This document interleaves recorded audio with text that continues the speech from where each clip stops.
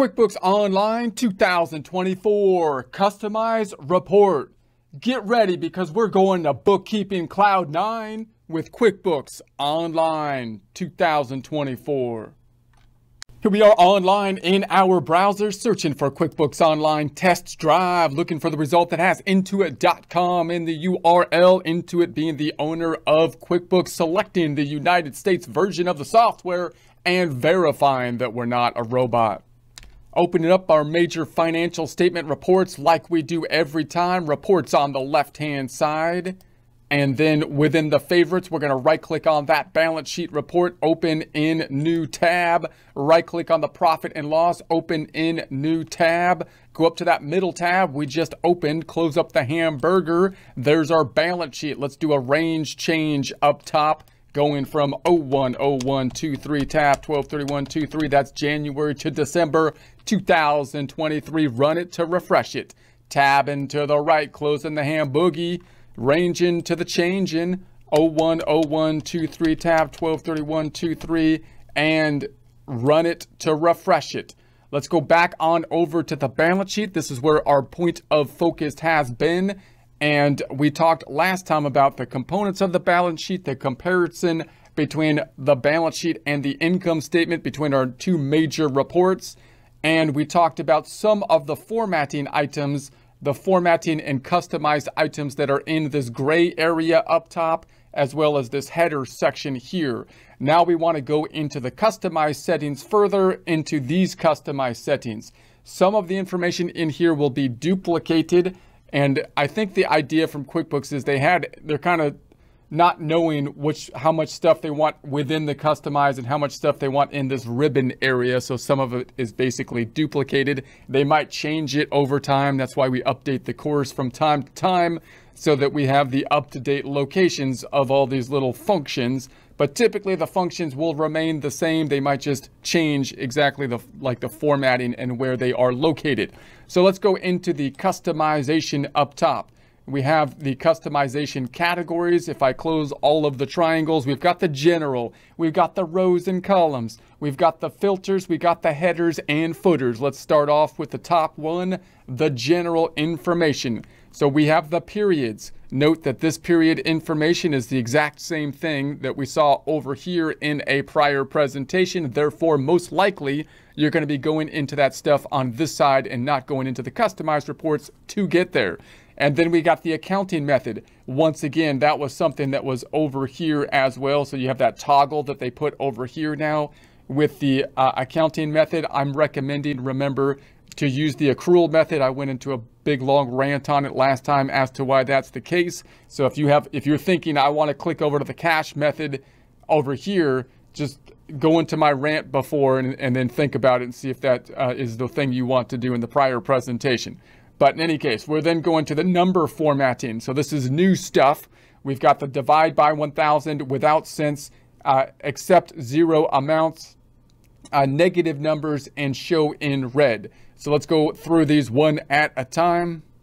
We're going to say first divide by 1,000. Now, most of the time, small reports or companies might not do this, but if you have large numbers, then dividing by 1,000 is a way to take off some zeros, to round basically. So if we click that one off, we're going to say boom, and then it rounds it out to the 1,000. So if I go in to my trusty calculator here, and we were to say that we had 1.2 times 1,000, that's the amount here. So if I go back up top again, and we say, I'm going to go back up top to my customization.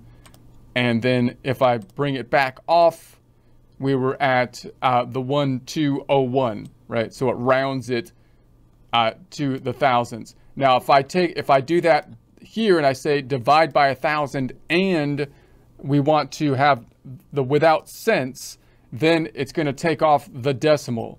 So now it takes off the decimal. That wasn't really cents here. That was the rounded amount here, right? So you probably possibly want the decimal maybe if you're rounding there, but those are the rounding one. Now, if I bring it back to where we were, here's where we were. And now I have the pennies here. So what if I want to round it to the pennies? I just want to take off the pennies. I'm not going to divide by 1,000, just want to take off the pennies. Well, that's the cents. So we don't want cents. We want the report to make sense, but not have pennies. That's what we're talking about. So that's a little bit cleaner. Obviously, the question would be, is the financial statement reports, are they still, when you take off or round certain items, do you have what you need for decision-making purposes? Usually for external reporting, taking off the pennies is fine. For the internal reports, I like to have the pennies on there because I want to see the exact numbers when I do my data input information. So I would usually take off the pennies for external reporting, possibly divide if I'm working with large numbers.